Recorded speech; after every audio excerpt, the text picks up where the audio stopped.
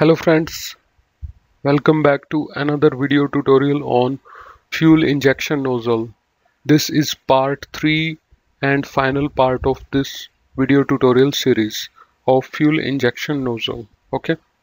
Uh, in this part of this video we are going to assemble the whole, okay, all of these parts. Okay.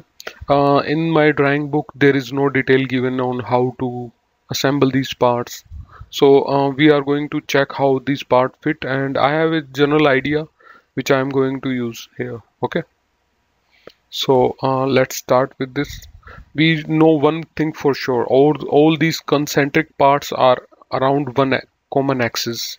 Okay, this is one thing I am sure about. Okay. So first thing first, I know that this nozzle is going to be inside this nozzle body. So let's mate these two parts.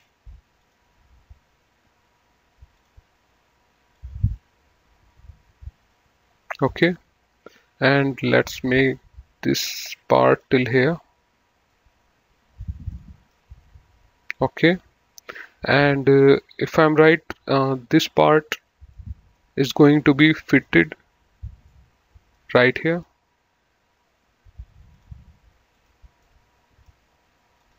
On the body.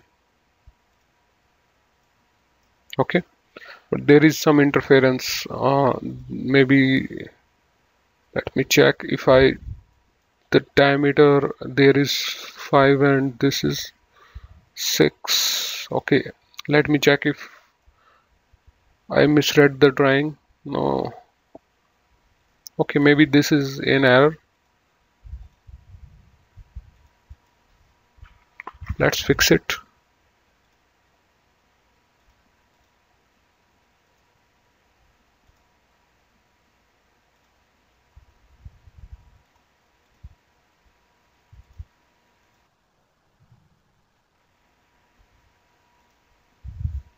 Okay, so this part comes here and this is fixed. One more thing, that this should come exactly here. Okay, exactly below this. So for that, let's mate the front plane with the front plane of assembly.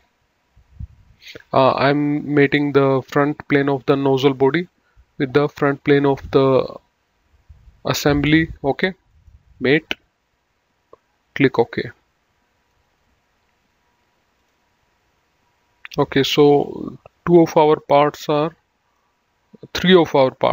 assembled. Okay, now I know one more thing, that this spindle comes right above of this. Okay, so I will hide this body for now, and let's mate these parts.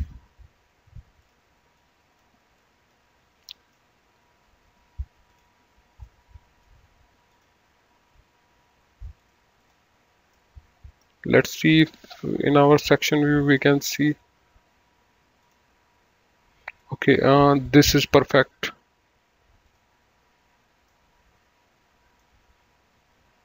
Okay, now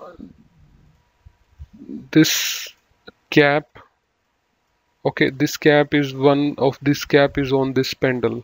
Okay, so let's mate these.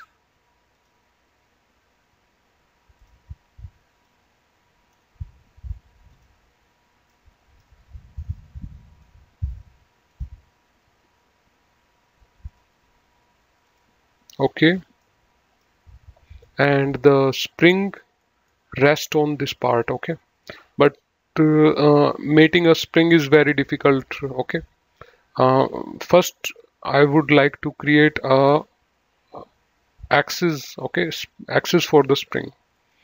So let's open this part, select front and right plane, go to features, reference geometry, axis. This will help us in mating this part.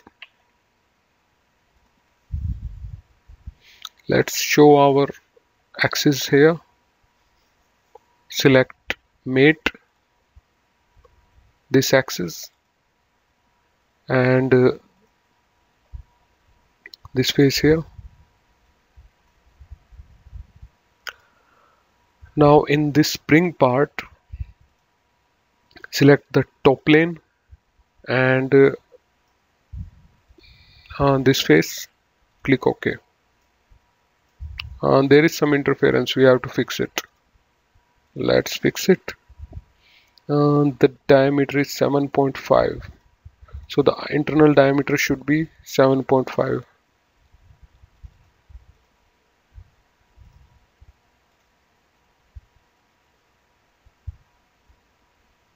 Let's remove the this 4 mm here.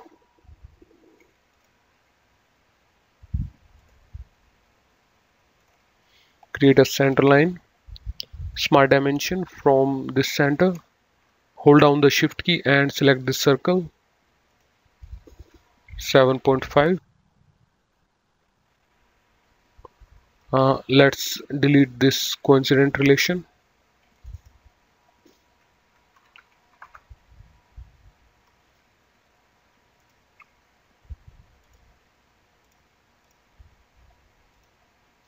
I hope this will fix this.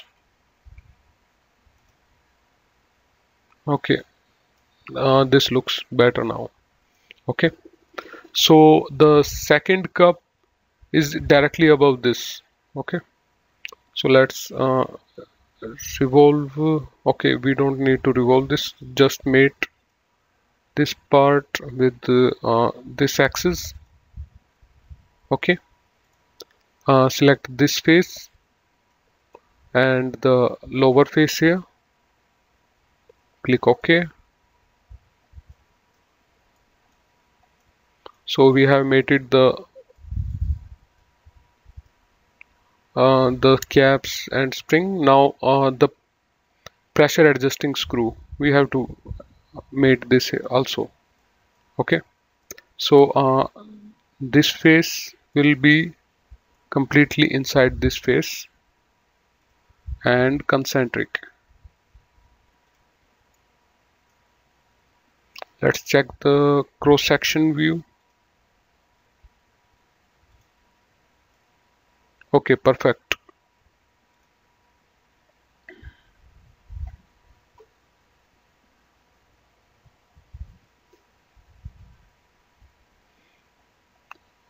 This nut has to be mated. Okay, this nut has to be mated on this screw. So let's mate this nut also.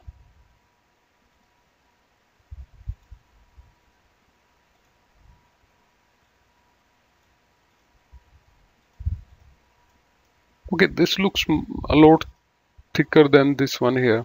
This is just 4 mm and let's see. This is delta y is 6.1, 2.1 mm more. Let's edit this part. Keep in mind that editing these parts will make changes in the toolbox. Okay, and I don't want that. Okay, so I will just leave it like this because this is how it comes in from market. So let's keep it like that. If there will be some assembly problem, we will uh, edit this part. Okay, or we will create a new hex nut keeping this 4 mm in mind. Okay, so let's make this our body show. Okay, so now we have to mate this cap on this part. Okay, so first let's create a concentric mate. Okay, and then select, but if I'm right, there should be a washer between these parts. So let's move our washer here.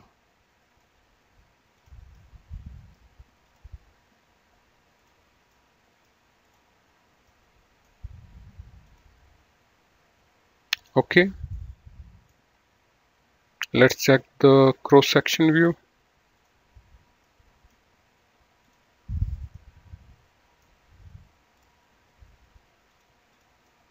Okay, everything looks fine so far. Okay,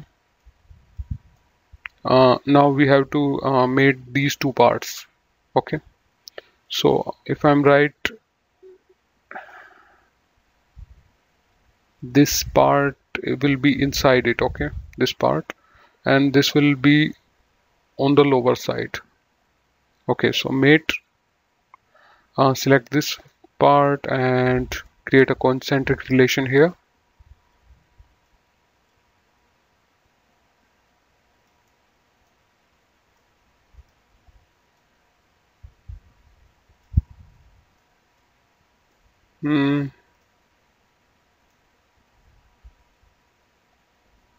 But wait a second, let me first check. This is a tapping here. Yeah, so this part will be actually tapped on this part. Okay, so it will be like this. So let's create a mate here like this. Okay, this is actually tapping. The interference you are seeing here is actually the tapping of the threads meshed together. Okay, I'm not making visible threads, so it will look like this.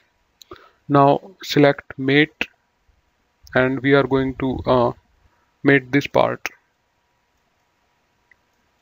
Select concentric with this face. Okay,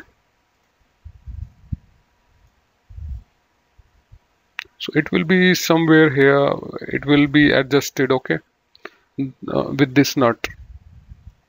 But for now, let's mate these faces.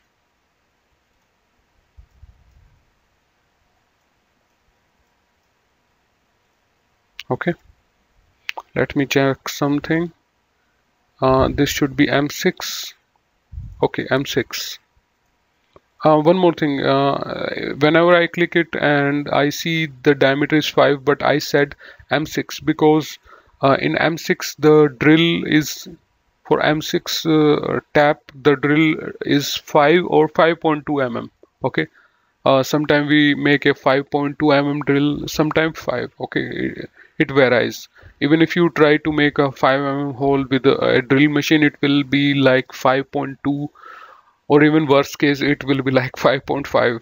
Okay, and if you are the bed is unstable, it can even make, even a 5 mm drill can make even a 6 mm hole. So these kind of things you will learn in a workshop tool room, because that's where I learned a lot of things about these drawings. Okay, so all of our parts are assembled. Okay, one more, this nut, you can see that this pressure adjusting screw is actually, you can see that this is actually interfering here, and it should not interfere.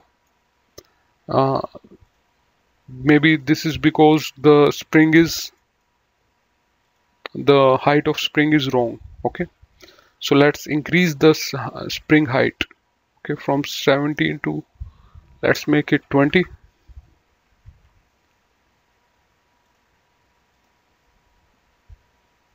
When I rebuild, everything will be adjusted, and okay, there is still interference. How much? 4.5 mm. Okay, this is too much. And this will go upside. Okay, okay, maybe I should decrease the spring height because it will be compressed. So let's make it 20 minus 4.5, let's make it 14.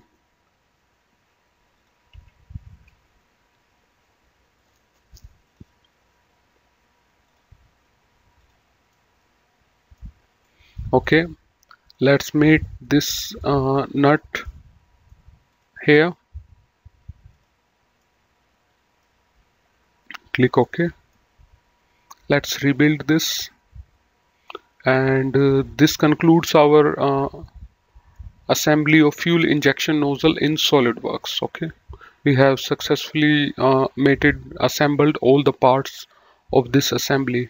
Okay, if you are let me tell you something important about this assembly. If you are in flow simulation or CFD, you can make a flow simulation for this. Okay, there is a nozzle, there is a flow here. Okay, there is a oil groove here, and exactly whatever you need, you can create a lid here, and you can study this whole part. You can use this assembly for a CFD simulation. Okay, uh, so this concludes our video tutorial on modeling and assembly of fuel injection nozzle in SolidWorks. In next few videos we are going to assemble more such parts, and we are going to create more awesome content. Okay, if you like this video, please give me a like on YouTube, and subscribe to my channel, and share this with your friends and colleagues. Okay, and please take a look at my channel. I have uploaded a lot of such content, and you will love a lot my work. Okay, so thank you for watching this video tutorial, and have a nice day.